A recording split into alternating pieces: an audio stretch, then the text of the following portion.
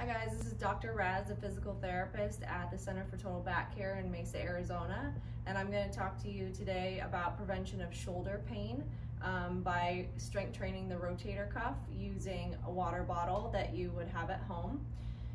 So the first one, so you'll take a full water bottle, most people have this at home, and you're going to go up in front of your body like this and just go as far as you can with your arm. You'll do a set of 10 and then you'll switch sides to the other side, another set of 10 here, and you want to start with 2 sets of 10 on each arm. The second exercise would be going out to the side like this. Same thing, you want to go through the full range of motion that's pain-free. Start with a set of 10 and then switch sides. Do a set of 10 here, 2 sets of 10. The next one, you can go to your couch or your bed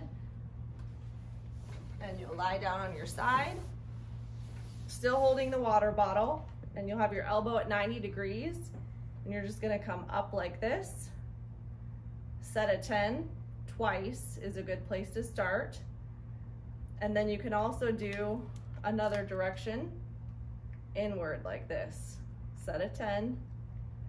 And then what you want to do is switch arms and do the same thing on the other side. If the water bottle feels too light to you, you can go to your local sporting goods store and pick up hand weights that are a little bit heavier.